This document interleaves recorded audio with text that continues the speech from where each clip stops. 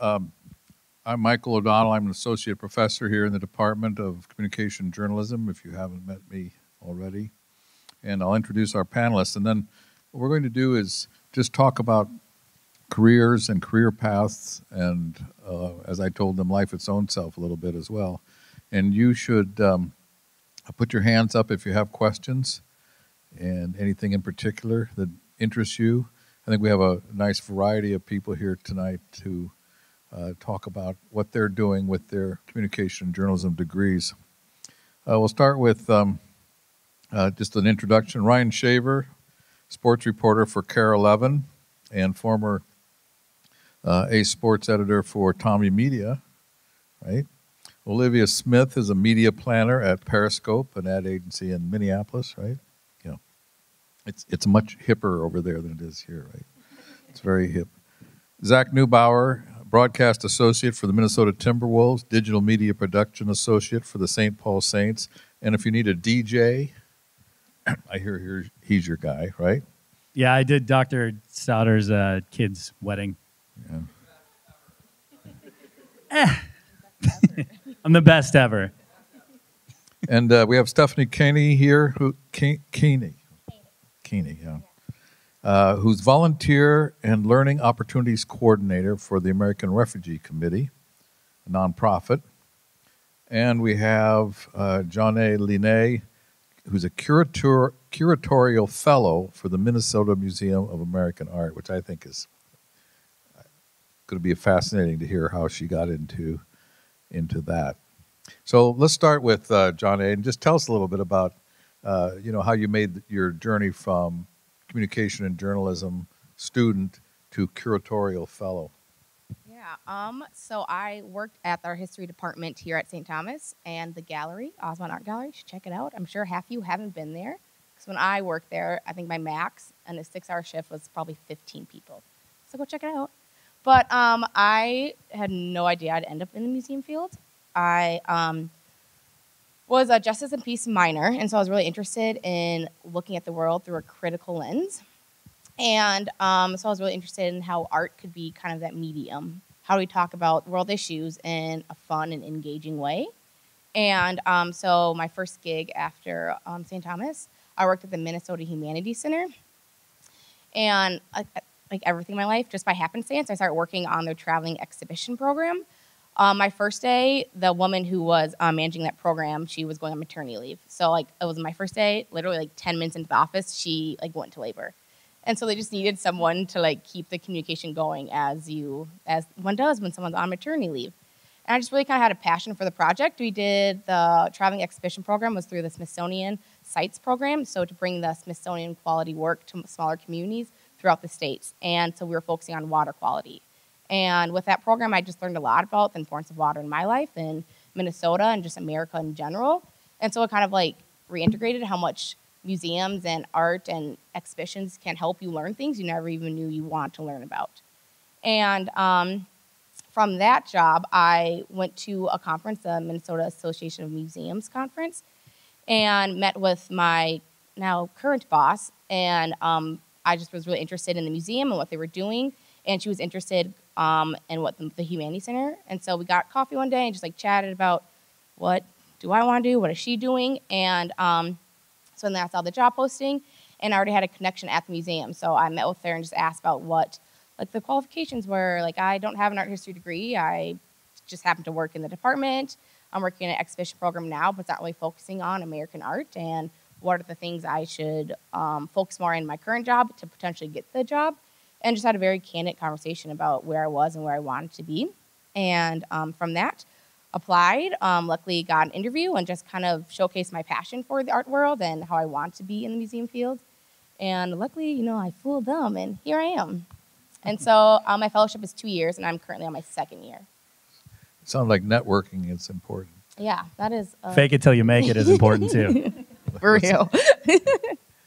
One thing you might be interested in is that the art history department has just started a museum minor, a curator minor. Mm-hmm. And there's several COJO classes that are included in that interdisciplinary minor. And so if this sounds like an interesting field, there's actually a pathway now that we have here where you can take that minor and double dip with some of your COJO courses as well. So I'm just going to go by areas of intrigue here. They're all intriguing, but I'm also intrigued in Stephanie's how she got into the nonprofit world and at her particular position. Yeah, I had a very non-traditional way of getting to where I'm at now, mostly just because a lot of my internships throughout college, which I know is a huge stress and I loved doing, had nothing to do with where I'm at right now. So I'll just give you an idea, just so you kind of have an idea of what I'm speaking to.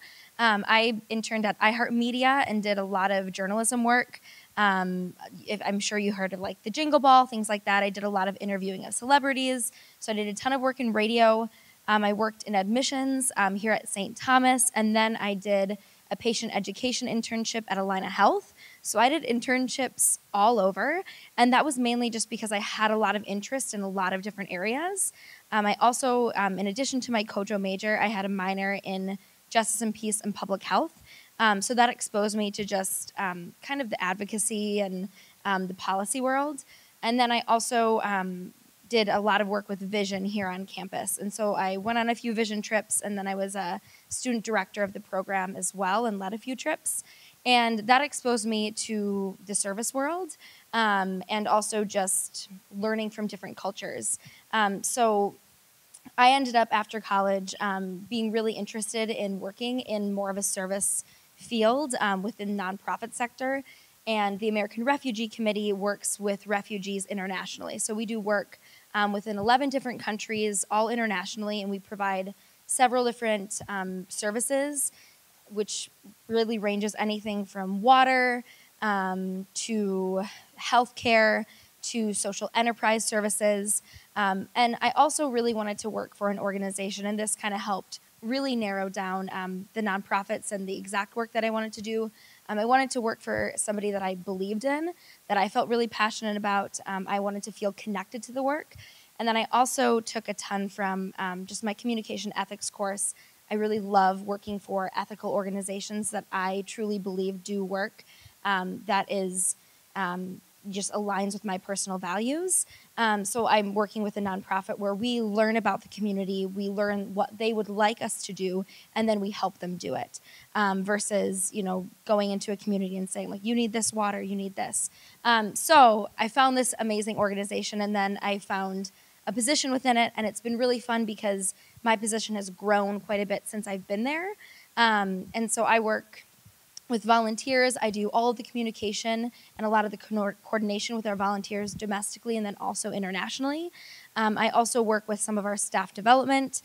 And then not in my job title, which happens a lot at nonprofits. I do a lot of our events, a lot of our executive level events. I do a ton of just our interfacing and outward facing, just communication wise. So there's so many different ways that I can be involved with different things throughout the organization and the work that we do. So like I said, I really did not think that I was going to get to where I was right now when I was in school, but it's been really fun. I see a hand up there. I don't know if we just call on questions.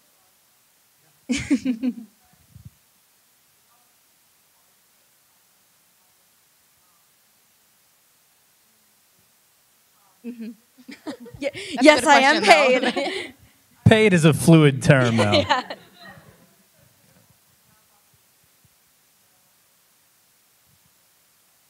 Yeah, and are you speaking to like paid internships or paid work? Like, yeah. Well, don't ever work after school for free. Not a good idea. Unless it's volunteer work that'll help enhance your resume, then we can talk more about that. But I would, yes, you have to search for it. So, the nonprofit sector is hard because there is a lot of, I think that there's a lot of stigma that goes with it too, that like, oh, you work in the nonprofit sector, you probably can't afford this.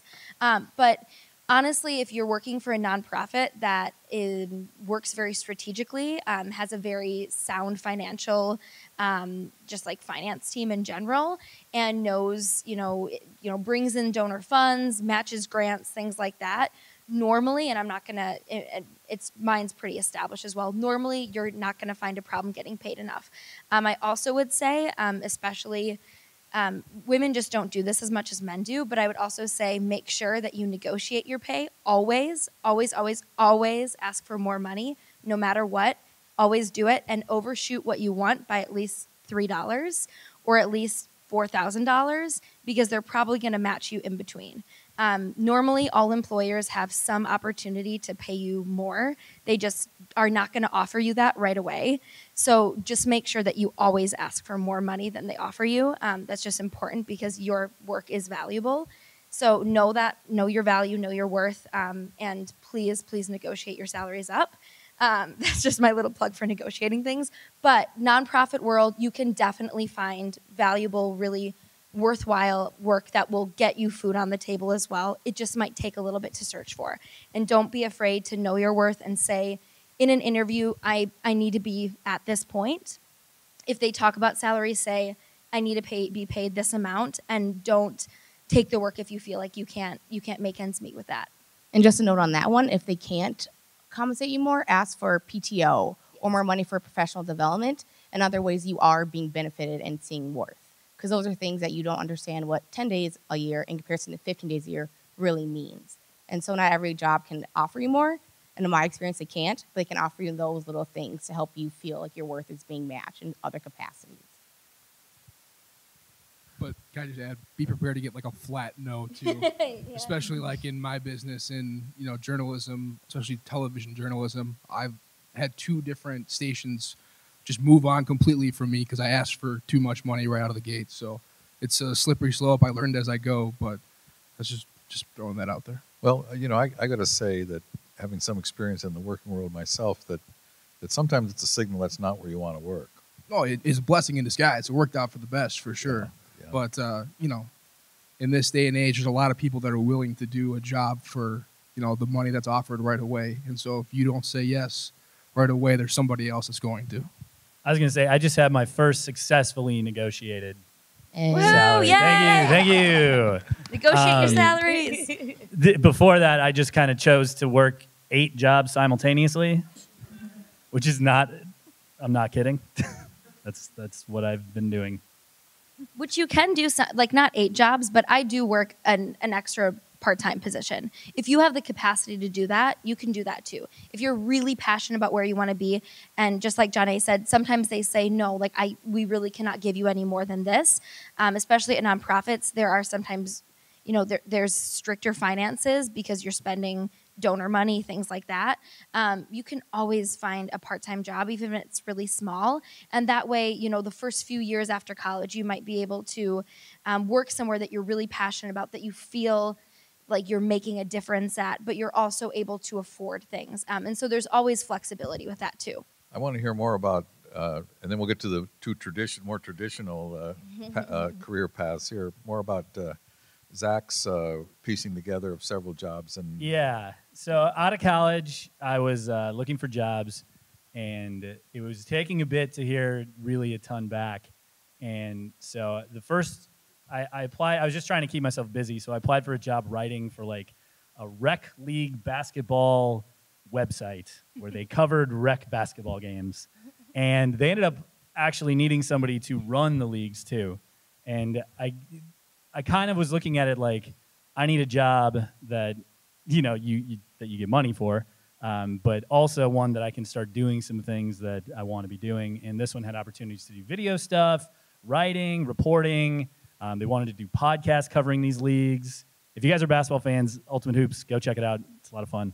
But I took that job, and then the cool thing about it is it was kind of a blank slate for me. I got to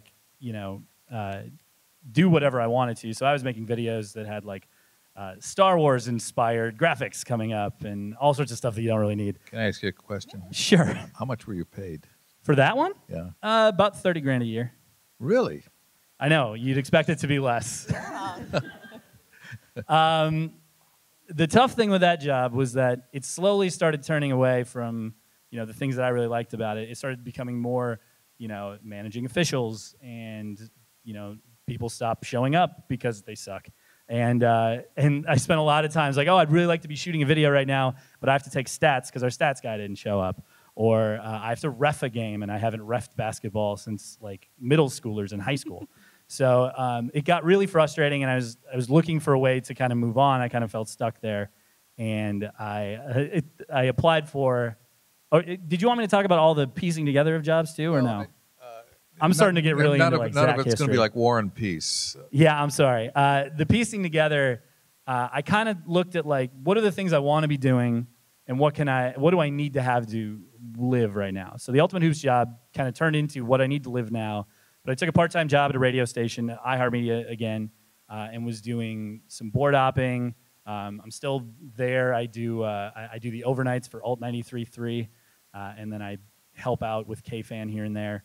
I started calling football games for Stillwater High School. I started doing some stuff for a cable access TV station. And then I was like looking to get out of Ultimate Hoops, and there was an internship with the St. Paul Saints.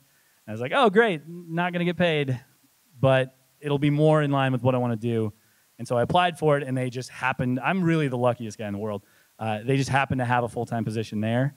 And, and we're like, you'd be better for this. And I'm like, thank you for paying me. And do you do off-season or just in season? So they just created the position. So it was a full-time seasonal position. So it's only for the summer. And they said they weren't sure if they were going to be continuing it on year-round. And so I took the job, did the summer, and at the end of the summer, they were like, we're still working on it. Go find something else to do. And so I applied for a job as a PA with the Timberwolves, and then they asked me to come on full-time because they needed somebody, and so now I'm full-time with the Timberwolves, making not a ton of money, but doing a lot of fun stuff. And then the Saints just offered me a year-round full-time thing, so I'm going back to do that when the Wolves season ends. Now, you might be... And I DJ weddings. Oh, yeah. Shameless plug. Yes. You might be picking up some themes here, and it's one that they're common themes that we've had in the past with this panel, not these exact people, but with other panels, and that is that there's a world of opportunity out there in communication and journalism. It's just not the kind of opportunity where you step into a $42,000 a year job with benefits. You have to be entrepreneurial to some degree. You have to be willing to start small. We're going to hear about Ryan Shaver starting very small, and you have to be willing to be light on your feet and move around. Let's hear from. Oh, also you may be hearing the word internship a lot. Yeah, and we have about typically about 90% of COJO majors take internships, and I like students to take them for credit because I think they're more structured. But a lot of people take 2 internships. You can use your studentness to kind of make a wedge into various industries, and like I say, sometimes they become more like extended tryouts rather than just an internship. So to speak to that a little bit, I took an internship while in school with iHeartMedia, and at the end of it, like a couple months later, I got called in and interviewed. They requested that I come in and interview for the producer job for the Cities 97 morning show. And I interviewed for it, didn't get it. And then they hired a new program director, and he invited me in to interview for the job again when it came open. Interviewed, didn't get it. And then like a couple months after that, they called me and said, we have a part-time job that you should just take. And so if you get in the door with an internship and they like you, they will try to make stuff happen for you. People like having people that they like around. Yeah, and it also is another thing that I've long said, and when I do career counseling, is that no doesn't, if somebody brings you in for an interview, no doesn't really mean no, it means not now. Very often that's the case, and so you always want to leave those interviews with a good taste in your mouth. But let's hear about Ryan, and then we'll get to the world of advertising after that. Sorry for being late, first off. I had like a weird flashback It's of just- coming it's through just- that door late. It's just like a class time. I know. Just- It was like being just- back in it's just school like being again. back I in looked up class. and you just had this look of Yeah. disapproval. Actually, you were actually Right by before he came in, he was like, hopefully Ryan Shaver joins us. Oh, man. well, it's by student, official student starting time, he was early. Yes. So there you go. Well, there we go. Yeah. So who's all in Tommy Media here? Is there anybody that does Tommy Media? A couple people. Okay. So yeah, I did Tommy Media when I was here. I was a reporter 1 year, and then the sports editor, then the production editor, and then by my senior year, second semester, I was the director, and used that experience to really help me find a job because that was like my whole resume. I interned at Care 11, but they don't let you do a whole lot at TV stations, and you'll find that for the couple people that are in Time Media. Like, a lot of the stations won't let you use the cameras. Like, most of the time you're just doing grunt work, so you don't get a real good chance to put a tape together at those places. So, like, almost all of my stuff in my resume was from Tommy Media, and I credit MOD and Professor Vandegrift big time for setting me up to get a job. So I wanted to stay around here. I didn't want to go anywhere far. And so I applied basically in the Rochester market. There's 3 stations there. Mason City, a station that was in Austin, that's now in Rochester, and then a Rochester NBC station. I applied to all 3 of those, ended up working in Mason City, which is market 151. It's a town of like 30,000 people. It's in the middle of nowhere, nothing going on. And it was rough, and I made no money. It was like I made like $27,000 my first year, and they made me sign a 3-year contract. So it was not glamorous. It was long hours, and I was salaried. So, you know, there was 2 guys in our sports department, me and AJ, and we were it. I produced, I shot all my own stuff, I anchored, I edited, I wrote everything, and, you know, everything needed to get covered. So most of my days, I'd come in at like 8 a.m., shoot a wrestling tournament, pop down, you know, shoot basketball, you know, whatever else is going on, come back, anchor the 5, anchor the 6, go out again and shoot whatever the big stuff that was going on that night, do the 10. So it would be like 13-hour days when I was getting paid for 8. And that's the norm. Like, that's how most jobs are when you start. And I saw a lot of people get out of the business because of it. But life does get better after that. After the 3 years there, I was looking actually to switch from sports to morning news and was going to go to Des Moines to do that. But luckily, Care 11 heard that I was looking to go to Des Moines, and they came in and offered me a great contract to be the sports reporter there, like the number 3 guy. And I've been there almost 3 years now. So it's been great. I do pretty much everything in our department from anchor. You can see me on TV anchoring. You might see me reporting. I shoot all of our video in the sports department. I edit everything. And I also produce back there too. So pretty much everything that happens within our sports bubble, I have a hand in. I also run our website. So Now, there's a couple of things that I want to kind of expand on. yeah, And the first is that if you are in Tommy Media and you're looking at as a part-time job, that's not the right attitude, because what he's telling you is that it's a portfolio building opportunity that over the course of doing it over and over again, you can attain virtually professional quality in your work, and then that portfolio is going to look good. The other thing I want to say is that this hasn't changed for the 40 years I've been in the business, that it hasn't changed a bit. My first job was at a paper of 3,000, and I was paid $140 a week, there you go. and averaged about 65 hours a week. Yep. So but if you can bear with it, the next job might be better. And I've said this a lot, but like when you're in these small markets, like you're there with a lot of other people that are just starting out. And so you have like a lot of people like in the trenches with you, so to speak, and they become really good friends and you hang out with everybody. So like you got good people to get you through. And I will say the business is starting to change. Like I haven't been in it for that long, maybe 7 years, 7 years, but I'm seeing more and more college students now who are going into TV skip going to the like market 151 where I started with and going right to like a middle-sized market. I've seen a lot of kids go to like Madison right away or even Green Bay. And like that was unheard of when I first started out. Like there was always a very clear path, like start in a very small market, take a lot of chances, make a lot of mistakes, figure out who you are, discover your voice, which is the biggest thing in this business. It's just like learn to be yourself. And that sounds super easy, but it's super hard. Like everybody knows like what a TV voice sounds like and everybody's trying to imitate everybody on TV, but the best way to be is just to be you.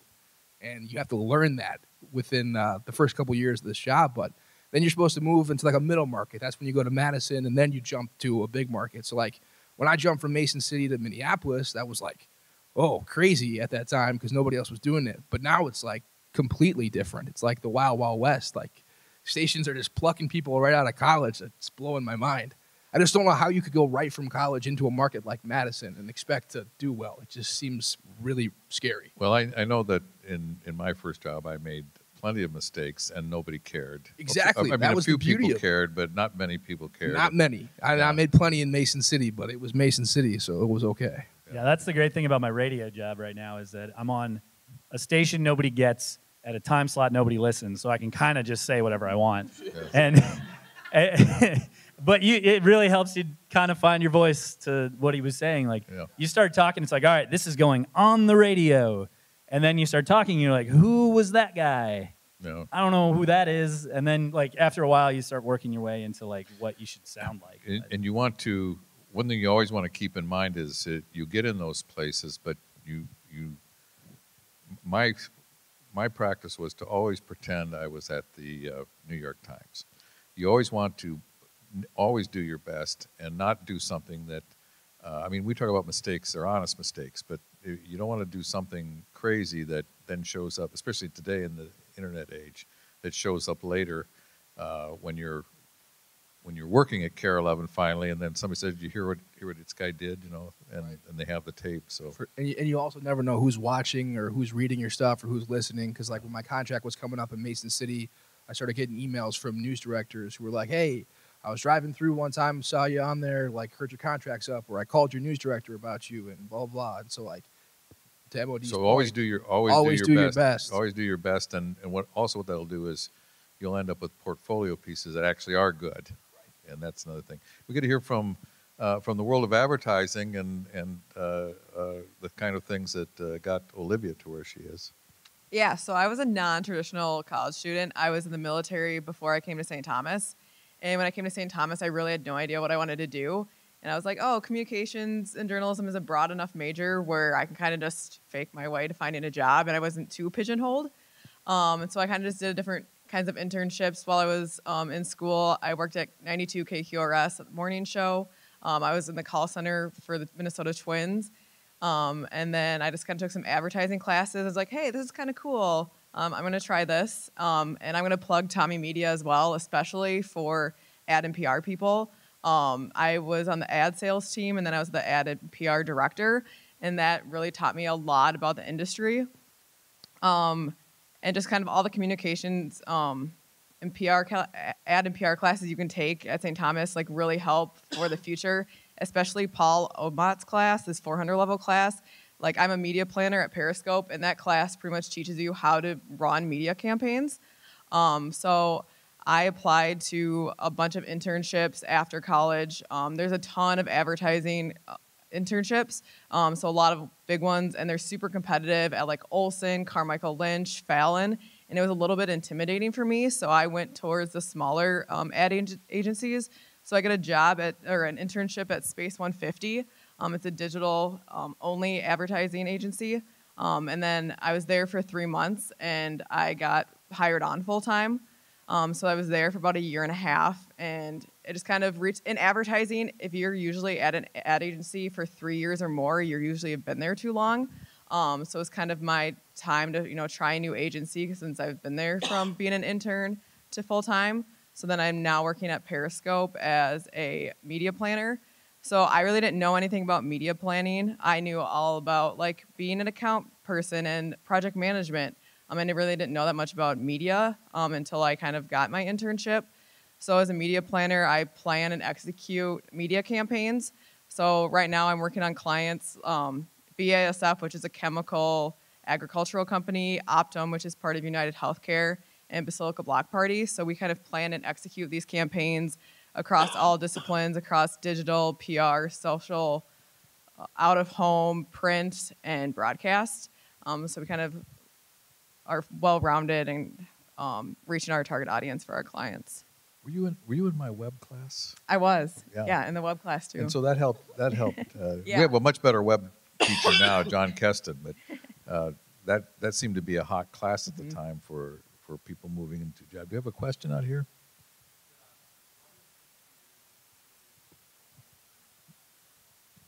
Yeah, so there's like just a lot of turnover. So the thing with advertising is they kind of work you to the bone.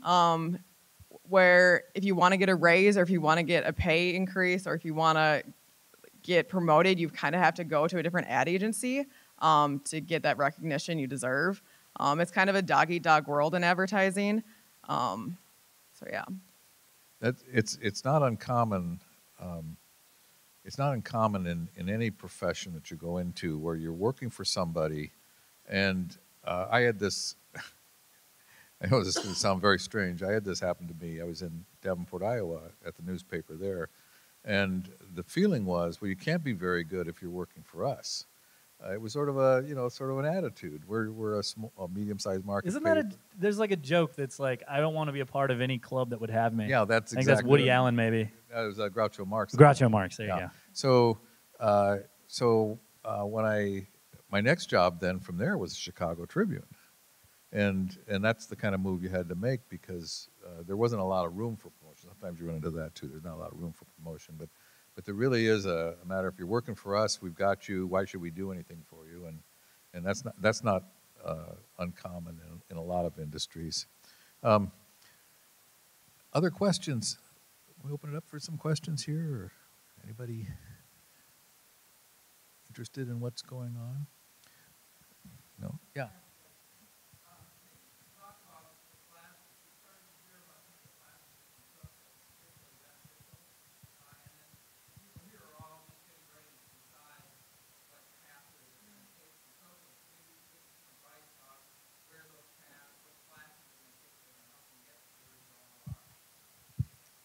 So I probably, well, I don't know. I don't know which, a lot of people worked at Tommy Media here and a lot of people had more ad PR. Did you work We there? did. Yep, you two Yeah. did. And then I you did too. You see, Yeah. everyone did. I didn't. But I'm not saying it's wonderful to work for, though. I just was doing a lot of other things. I had a more niche, I would maybe say. I don't know how it's grown since I graduated in 2016. I had more of a rhetoric pathway, so it was a little bit different. But I found that the things that I learned in my classes were honestly and truly, and I'm not just saying this because I'm on a panel, were applicable to everything that I do on a daily basis all the time. And that's not just at work, that's also in my personal life. And I think that as you carve out your path, COJO gives a lot of room for fluidity, which is really helpful. I was looking at a lot of colleges before I decided on St. Thomas that had more structured paths. So initially, actually a long time ago, I was looking to become a broadcast journalist and do the news. And I decided that I wanted to be somewhere that was a little bit more fluid. And I changed my path quite a few times. So I started out more in broadcast and journalism. Then I went more to ad and PR. And then I found my way through rhetoric. But find the courses that you feel passionate in. Find the courses that you're sitting in and you really, really want to be in. And sometimes that's every class for people. That does happen. I was a student who sat in the front row and loved every class. But sometimes it's not that. And find those classes that really, get your mind racing, that you want to talk about, that you want to tell your family about. Those are the classes that you are being called to, and that I think that can carve out the path. Also, don't be afraid to change paths. Don't be afraid to have interesting paths. I think for me, the best thing about my very diverse internship world and path is that I have been able to, at every job that I've had, take on projects that are not part of my job description, that has exposed me to different departments and has carved the way to me getting promotions.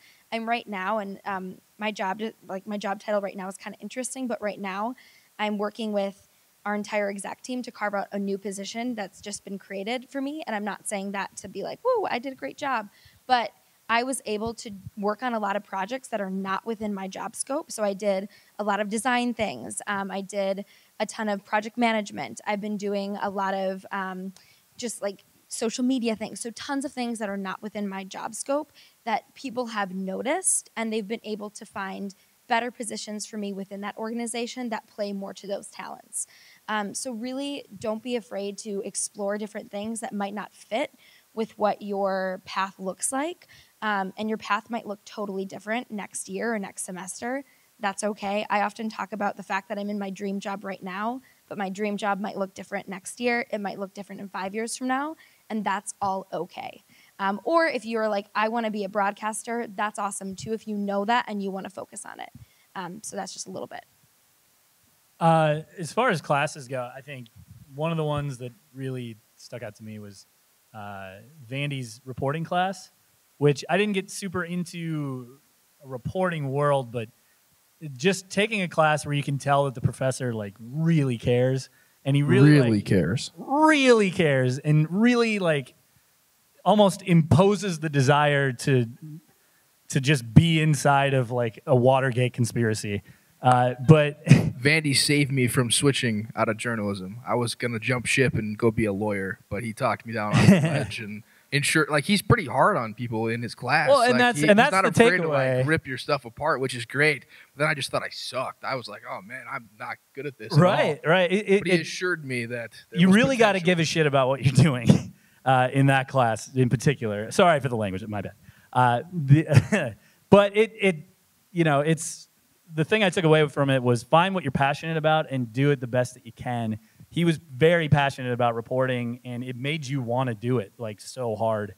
And even if, anyway, moving on, other courses. I like the technical ones. We did, I think it was digital media production was a fun one for me, but I also do, like, that's the stuff that I like is getting in, creating, making stuff. That was the class of the digital imagery and sound. Is that what it was? I couldn't remember the actual That's title. the one where you did the Chino movie? Yeah. Yeah. So that was, he also did the James Bond spy movie, and I think I got that stored away somewhere too. So, yeah, that was a lot of fun. That was just because I couldn't find anybody to interview. I would say, what haven't said in a sense, but also like find a professor who will be your biggest advocate, and people who like, as I was a messy 19-year-old, I had no idea what I wanted to do. I had no idea like if I had dreams, passions. I was like, I think I like talking, but what does that mean? And find people who like will be listening, like who are willing to listen to you word vomit about your future. And I was lucky enough to have my advisor be that person. But find a professor. It potentially doesn't have to be someone in your like COJO, but find someone who really like sees something in you and what you can potentially do next year and years to come. And especially when you leave, I'm still a confused 25-year-old, but people you feel you can reach back out to later on who still cares about you 2 years down the line, 3 years down the line. And when I was undergrad, I had no want to ever go to grad school, but now that I'm out, I really want to go to grad school. And just thinking about what you're doing now is going to make a difference for what you do in the future. Like the papers you write, care about them. 30 pages is a lot, but care about it. Care about the topic. Care about those kind of things because they're going to what kind of propels you for your next whatever big opportunity. So find a big advocate at St. Thomas for yourself. And go to your professor's office hours. Like, I know it sounds super lame, but like go, because you never know when you need a recommendation. Like CB like recommended me, like he wrote a recommendation letter for me. And like, I never thought I would have a professor do that for me. So like go to your professor's office hours and just like talk to them and kind of pick their brains. My advice has always been, when I have students come in, prospective students, is that you should be forming a relationship with a different professor every semester, and that means you would need to take a variety of classes, and of course some of us end up with the same students in every class. It seems like, but if you can form those relationships, and Tommy Media is a great place because we have 6 people working down there that you can get to know. That will help you out. Sometimes it's just advice you need. Sometimes it's a recommendation letter. When you're starting out, the people who are going to give you the best recommendation would be that person who has seen your work and can talk about the good things you've done and so forth. Well, and I'll say too, I don't think any class is going to give you a complete set of knowledge or skills that you're going to need going forward. Like I took a lot of classes where we worked on videos, we did audio editing, but you go out in interviews and the first thing they'll ask you about is After Effects and making like motion graphics, which is something we never got to because we were still learning the basics. You got to kind of be willing to go out and learn stuff on your own. It's sort of a wet your beak type of thing with a lot of these classes, and then if you want to pursue it, just really you got to dive in and kind of self-teach yourself a little bit too. I think that's why when I look back now, like I did a lot with Time Media, but I wish I would have done even more because of what you just said. Like, you're allowed to like go out there really on your own and like do different things all the time. Like, I would cover so many different stories in a week, and I wish now I could have like teleported back and really have like taken more chances or done things differently or tried to do more video package or more audio slideshows, because I mean, you can't replace experience. And like that first year on the job for me was really like a 5th year of college. Like, I learned so much, but I was leaps and bounds ahead of other people that were starting there with me because of Tommy Media. But like, Tommy Media could have set me up even better if I would have really taken advantage of it. One thing you got to remember is that any class, I'll use an example. I taught the editing class for many years, and we would do, over the course of a week, we might seriously edit 3 pieces, stories or some other thing. So over 14 weeks, that comes out to, I don't know, 60 or 70 pieces. Probably not even that many. Probably didn't do that many. That's less than a week's work on a copy desk. And that's true of what you were doing, Ryan. You can shoot for Tommy Media, and you might do a package a week or something like that. One a week, and you get out in the real world, and it's maybe 2 a day sometimes. But what that gets you is it teaches you to be good and fast. That's one thing it does. And in any profession, you have to learn to work up to speed. Now, it may not be that speed is breakneck like what you're doing there. At your job, John A., it might be just making sure you can get done and meet deadlines. But you can't get there without practicing, and that's what you get out in the real world. It's a reps. I'm sure you're in the advertising, it's that way too. Yeah. There's never not a deadline, and it's never not like looming over you, and you're never not ahead of it. But there are a lot of, I feel like we've been kind of like, oh, everything's so hard. You're not going to get paid anything. Like, everything's It's a scared straight seminar. But no, it's really amazing. I think that there's so many amazing things you can do, and you truly understand the impact that you can have as a human being just working alongside people and learning from them. I do want to give a really quick shout out to Dr. Sauter and Dr. Peterson. They were some of my favorite professors. Take a course from them if you can.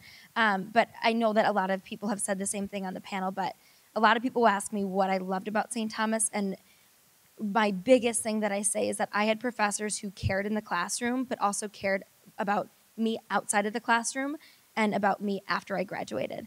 I've done a lot of applying to grad schools in the past year, and Dr. Peterson, Dr. Sauter have helped me a lot throughout the process. And it's just been exceptional to have people that are there for me after I graduate. There's like no buy-in for them right now. Like, I'm not in their class, I'm not reviewing them on Rate My Professor, but they're just doing this because they care about me as a student and as a person, and that's huge. So find those professors that will be your advocates and will be those people on the sidelines for you too. But it doesn't all suck. It's tons of fun too. It is really a lot of fun. So I was going to ask, what's the worst thing about your job? But that would turn a total upper into a total downer. But what are some pitfalls that you would say look out for as you're out there? I got to think here now, because they had no pitfalls. This group here had 0. No, I think, especially like your senior year at St. Thomas, is how I did my senior year. I was involved with a lot of programs. I was, like leader of this, president of this, and like really felt like I was sure of who I was. And then you get to your first job and you're asked to make name tags, to do printer copies. And you're like, I had so much I want to do, and I want to run a program, and I know how we can make this better.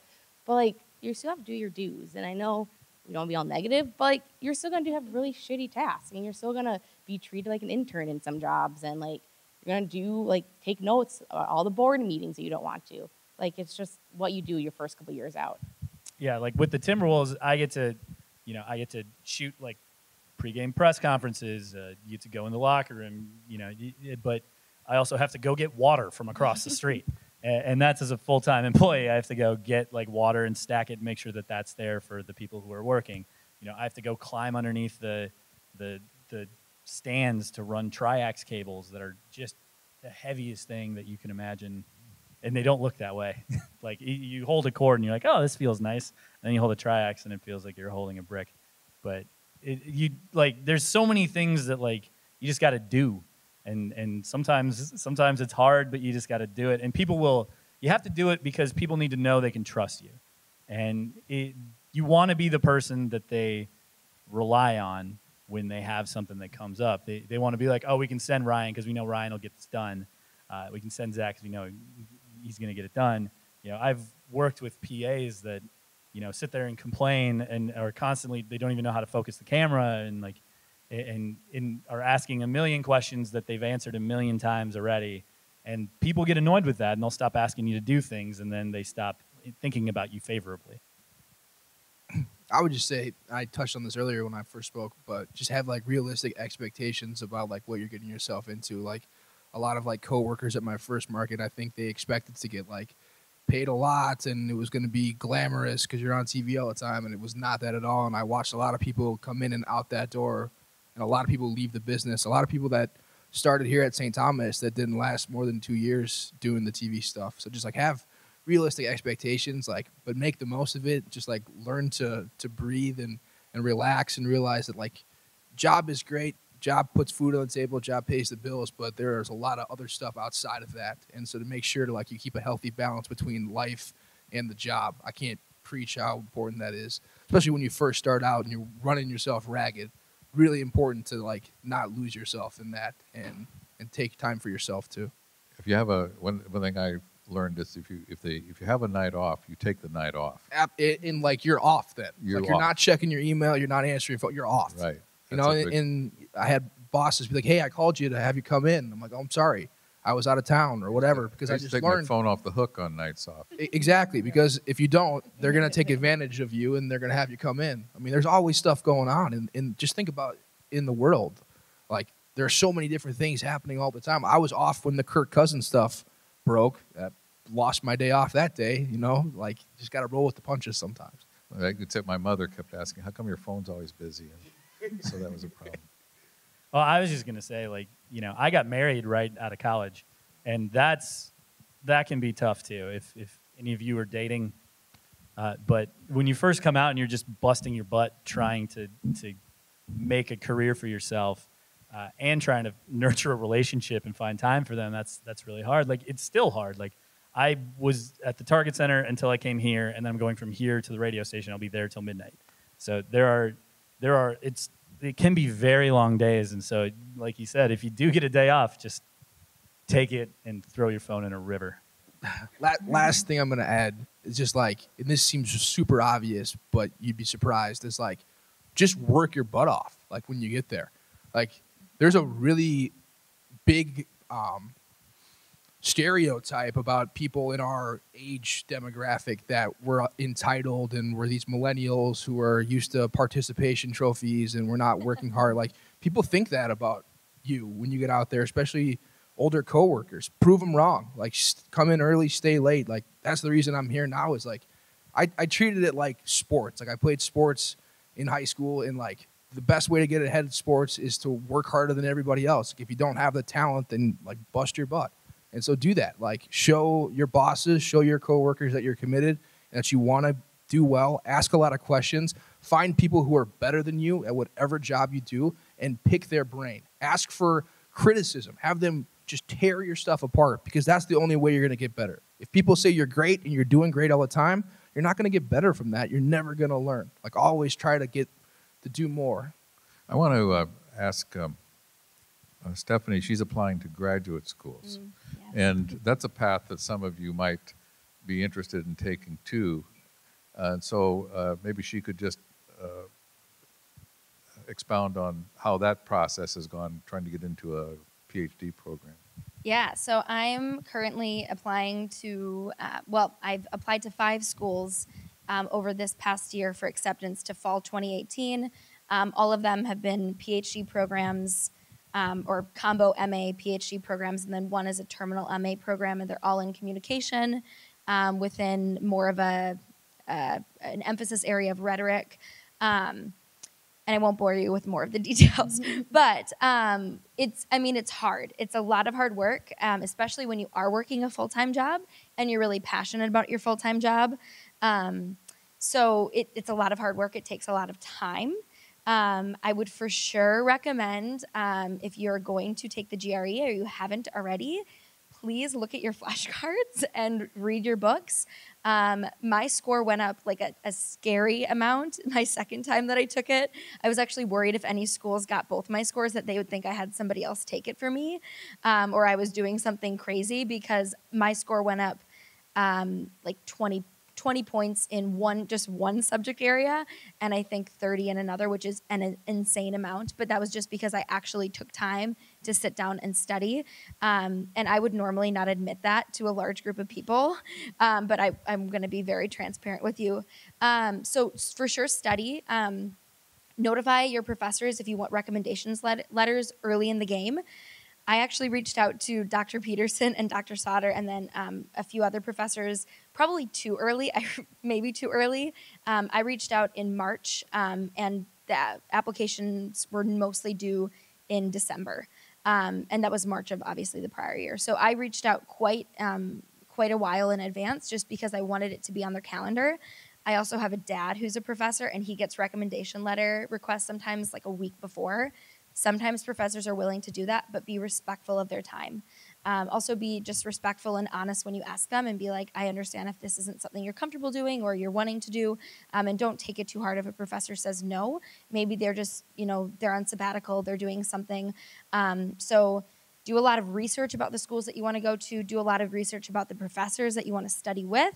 Know that.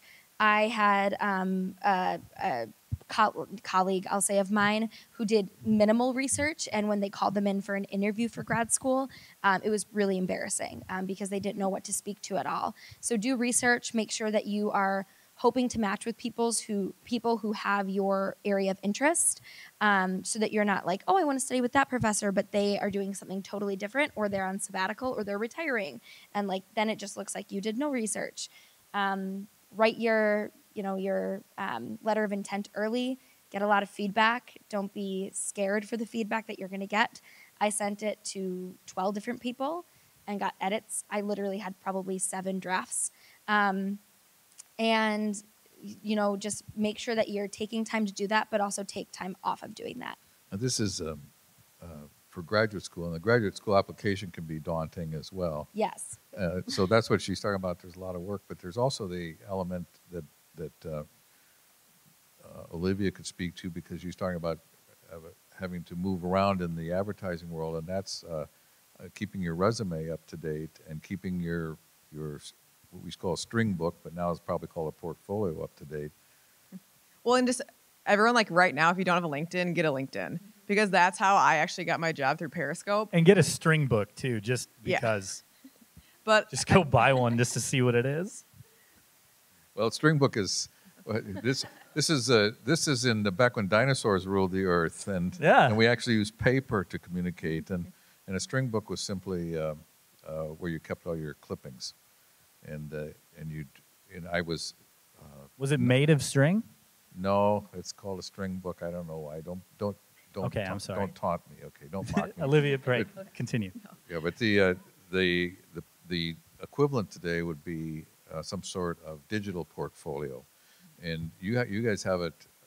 You think you have it easier because you don't have to be printing things out, making copies, and making them nice and neat on the page and everything. But the fact is that keeping a digital portfolio is in some ways more difficult because if for another reason than maintenance, throwing bad stuff, not bad stuff, but throwing stuff out when you have new stuff coming in that's something that's superior to it.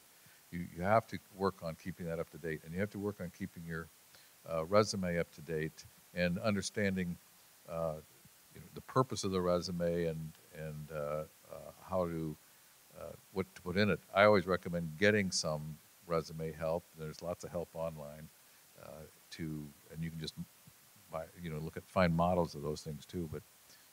But you can start now on that. If you're going to be doing internships and such, you can start on it now, and you don't have to worry about, well, I don't have a lot of experience. If you have classwork, you can put your classwork in there. You can put examples from your classes, and you also can put your job at Burger King or whatever else is in there. If they see that you're working, that's valuable too.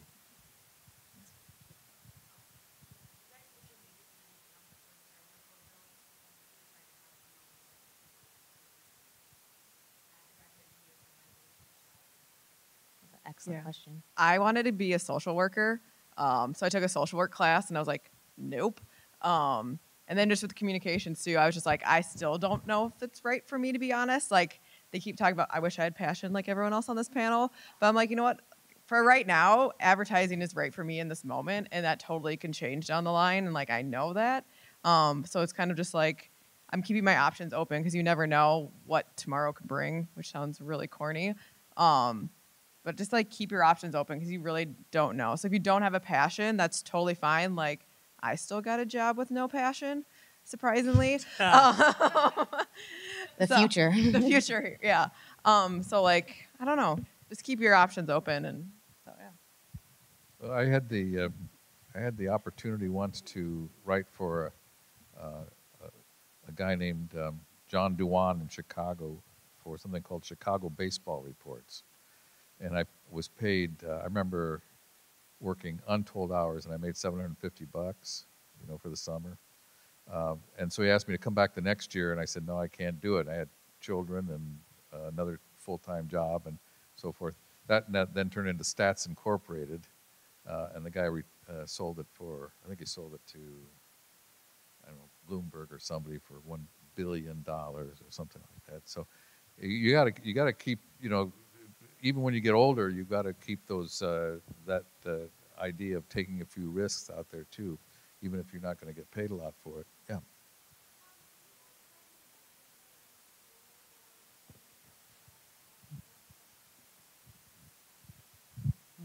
If there isn't like mentors set up, find a mentor.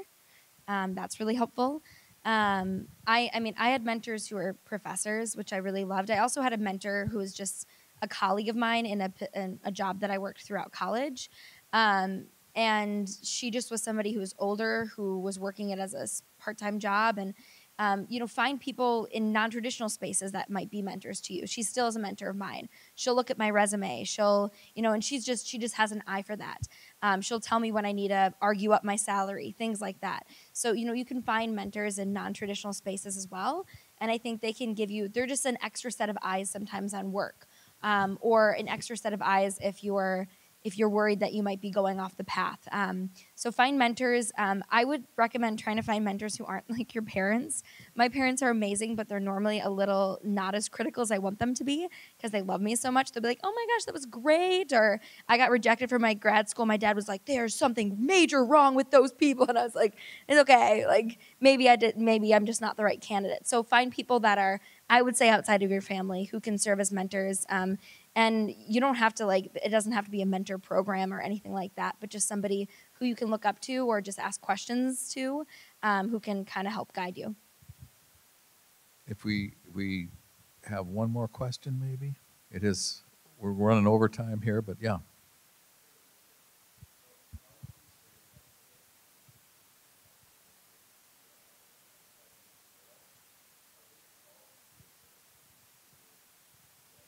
Yeah, I definitely say it's fluid. I feel like you learn a lot on the job. Like my internship, I learned so many new things that I really didn't learn in school, just because you're facing these new experiences that like really you can't take a class on. So I feel like it's really fluid. Like I work with people who got their degree in marketing or in art, or like it's really a very fluid. It's kind of all about your experience. Do you do PR and advertising at your agency? Just advertising, but at my agency, yeah, we do ad and PR. At what? At Periscope, they're ad and PR. Ad and PR, Yep. both. So there's lots of times those things are combined now. Yep. Because I've always wondered how you can do one without the other. Yeah. So. But like I work with someone, she graduated the same year I did. She was a marketing major, and she now works in PR. So it's kind of fluid. One thing about that, if you have good writing skills, that's going to give you the kind of fluidity that you want. Because ad and PR, you're a marketing major, but if you've got those writing skills and communication skills, then you have a lot of flexibility in what you can do. Thank you very much. Let's have a round of applause for our panel. Thank you for coming, and have a good evening.